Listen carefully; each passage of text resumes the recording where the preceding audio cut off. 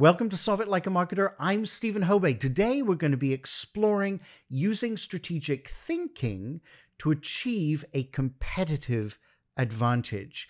As always, if you like this video, please subscribe, hit that bell so that you get notified every week, and, well, don't go away.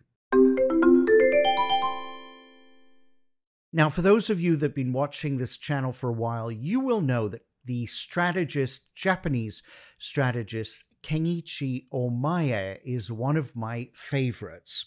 I think I've covered in a couple of videos his 3 C's model. So please look those up. It's kind of one of the foundations of marketing, his 3 C's model. But today we're going to look at something a little different. Now, he wrote a book called The Mind of the Strategist, where he really delves into the art of strategy. Now, I'm going to say that you might say it's actually a bit of an entertaining read, and it's certainly very philosophical and sometimes actually bordering on poetic. So it's actually a good one to pick up. And I wanted to sort of start, before I delve into the theory that he's expounding upon it in the book, a quote from the book, just to give you kind of the gist of it. So he says, what marks the mind of the strategist is an intellectual elasticity or flexibility that enables him to come up with realistic responses to changing situations, not simply to discriminate with great precision among different shades of gray. Pretty poetic, right? He goes on to say, the purpose of strategy is to maximize one's advantage. Here we go. On a battlefield, this means picking the right place to fight, the right time to attack, and the right time to retreat, weighing and reassessing as circumstances change, but always with gaining maximum advantage in mind. Strategy is intuitive, but it's also analytical. It's analytical, but also intuitive. Mind-bending, right? Finally, just to finish up, he goes on and says that analysis is a cognitive process of breaking a complex topic into smaller parts to gain a better understanding of it. Analyzing means separating a situation into parts and examining the parts in an attempt to understand what's occurring. In business situations, analysis involves identifying business needs related to a situation, identifying critical issues, and determining possible solutions. And you know what? If we sort of brush away all the philosophical components to this and the poeticisms, he actually has a point. You know, in business, we talk a lot about strategy. We look at all of these different frameworks. And really at the crux of these different frameworks is to tackle a problem, a fundamental marketing problem, to sort of clear away the clutter or the complexities of that problem, and then get it down to what he calls actually the critical issue. Identifying the critical issue. What is the core problem that we're trying to address and solve? And that's what he says analysis is clearing away the complexities and really delving deep into a specific problem. Almost, and business, almost looking at it like a chess game, because he's always thinking of it in terms of competitive advantage, right? So you versus your competitors on a chessboard.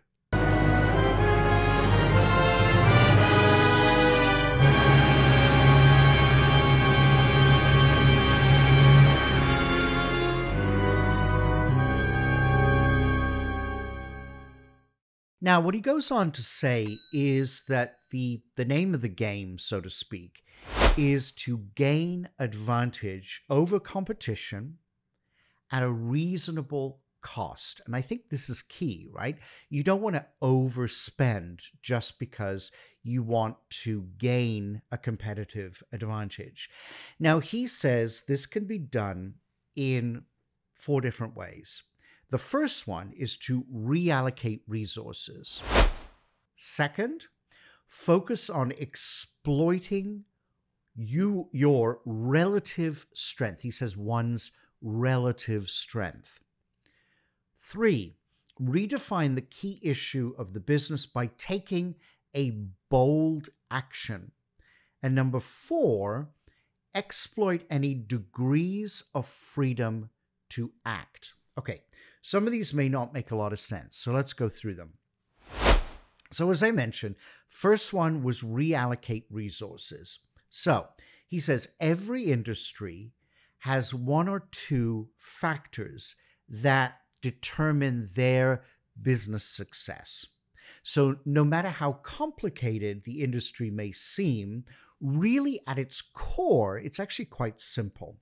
So if we take the example of banking, for instance, it's about collecting money at a low cost and lending it at a higher return. Sure, the banking industry is very complicated.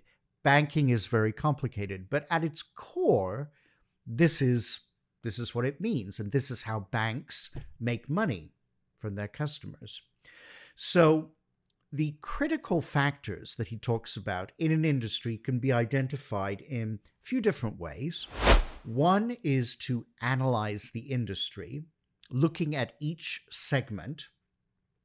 Again, important, defining how competitors in each area behave and drawing some sort of overall conclusions about their success. So how are they being successful in their particular segment? Once you've identified this, what he calls key factor for success, and he short forms that to KFS, in your industry, you redeploy your resources to focus on building strength in that key factor. So basically aligning it with theirs. So if it's in service, for instance, focus your resources on developing outstanding service for your customer base. If it's, say, product design, then focus on that. Okay. Next, he mentions exploit relative strength. Okay, so what does that mean? So basically examine your product and identify areas where you can focus on achieving a relative advantage. We talk about relative advantage a lot. And this means that literally taking your product apart, taking your competitor's product apart, and comparing the two. Right? So, for example, there's a very good example. If we take the Japanese companies Fuji and Sakura, they compete in the photographic film industry.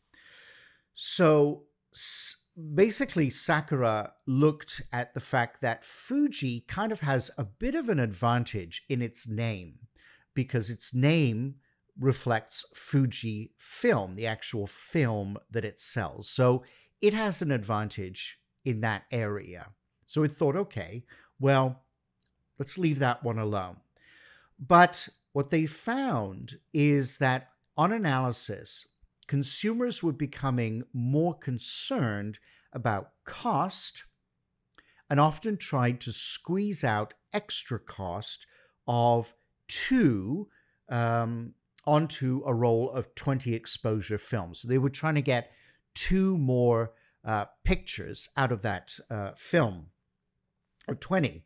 So Sakura, very, very smart, decided to introduce 24 exposure film at the same price as Fuji's 20 exposure film. So again, they gained a competitive advantage. and we're able to develop relative strength based upon cost and value. Very smart.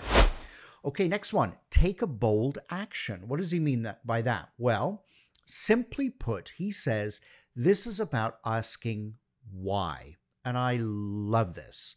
I think that as business people or as marketers, we should always be asking why, right?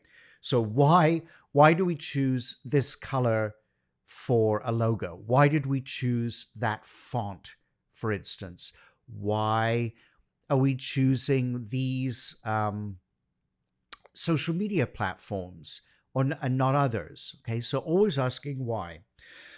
But what he says is one of the best practitioners of this method is Kenichi Ohmae of Toyota. Now, he asked why car companies had to keep costly finance inventory on hand, okay, and he basically wound up inventing just-in-time material management practices. Just in time. This was actually huge in that particular industry. So keep asking why. Finally, exploit any degrees of freedom to act. So having identified the key factors for success, precisely identify what courses of action may be open. So in the case of, again, let's go back to the auto company, perhaps safety is key. Maybe safety is also what's really on the minds of customers. So an automaker can do many different things to improve safety, but the problem is they can't do all of them at once. It would just cost too much. So meanwhile, there are some things that might improve safety, but that the company can actually simply do. So don't try and take on everything. So strategic planning and strategic action should proceed in areas where the company is actually free. It has freedom to move around. And think more strategically along those lines. Now, as I said off the top, maybe pick up the book, give it a read. I think you can get it on Amazon or your local bookstore.